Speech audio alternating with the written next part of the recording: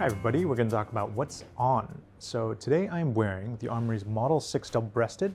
I had this made up for myself in a Fox Brothers tweed in this kind of denim blue. It's really interesting material. It's got a little bit of a pale gray mixed in there as well, quite a hairy sort of tweed.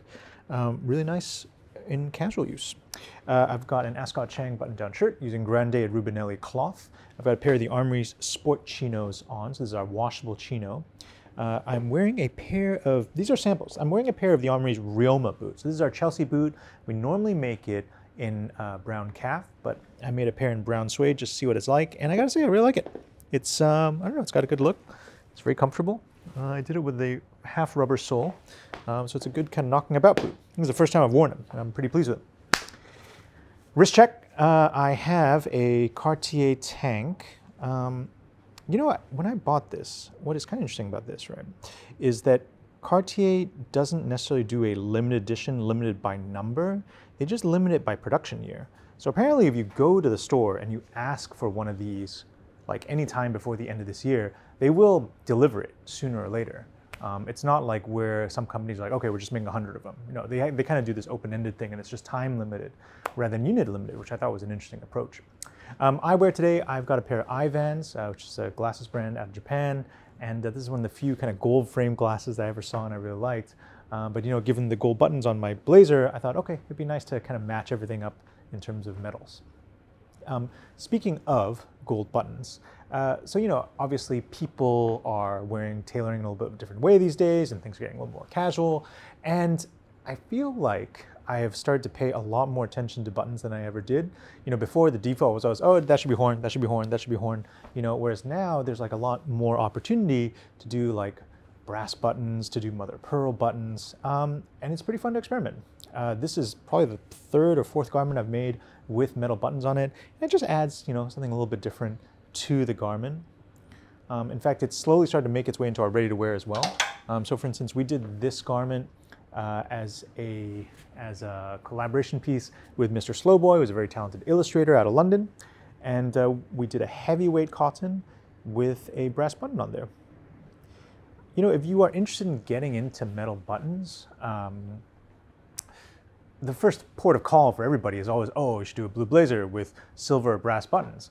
And yeah, you could do that, but I actually find that probably harder to wear than something like this, or even maybe something like this. Reason being, like, blue blazer with gold buttons is such an archetype, such a stereotype, that, I don't know, maybe you might find it a little bit stifling. Maybe you find it, the connotations of it too strong, or maybe you find that it's a little bit too dressy in your mind. And so you find it a little difficult to work it into your wardrobe. Whereas like if you do something like this, you know, heavyweight cotton with a brass button, it's sort of not that expected in the first place. And so weirdly, it actually gives you a lot more freedom to do whatever you want with it in your own wardrobe. So think about brass buttons in that way. And as for the inevitable question of should you match your metals, I mean, it's not the end of the world if you don't match your metals. Personally, I like to match my metals. And plus, if you wear, you know, kind of gold colored buttons, it gives you an opportunity to wear a gold watch, which is always a pleasure. I always enjoy wearing a little gold watch. Okay, so you guys obviously haven't seen me on camera in a little while. I just got out of quarantine. I am back in Hong Kong. It's very great to be out and about again. We have a few things coming up.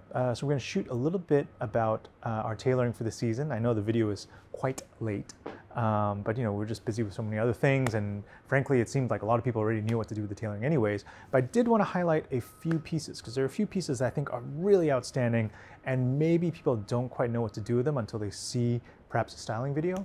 This being one of them. This is awesome. I really love this. This is 100% cashmere in a really, really unusual colorway. Yeah, it's pale gray and mid gray mixed together.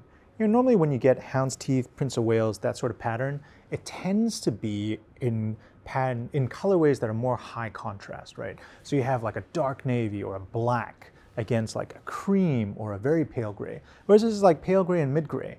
And so this is a great example of a gray sport coat, but at the same time, because it's in cashmere, it's a very fine cashmere, not that hairy. Like, it's also a very refined garment. And I think it's a really great option for, you know, if someone invites you to like a holiday party and the dress code is like smart casual, like this is great for that sort of thing, you know? I mean, we are in holiday party season, right? Like I'm wearing this today because I've got 2 holiday parties to go to today. And you know, with the holiday parties coming up, is a nice opportunity to wear things that are, you know, like a little more detailed, a little more like smarter, still fun, but a little bit more detailed and more smart, a little more fun. All right, finally, a lot of people have been asking if we can do another live stream. The answer, of course, is yes. And so we will be announcing a little bit later next week when we will do the live stream, but probably like next week, next Friday or something like that, we'll do a live stream. So if you're up for, if you want to ask any questions in advance, please feel free to leave it in your comments. Sorry, I'm tripping over my words a lot today. I'm just very excited to see everybody. Alrighty, that's about it for now, and thanks for watching.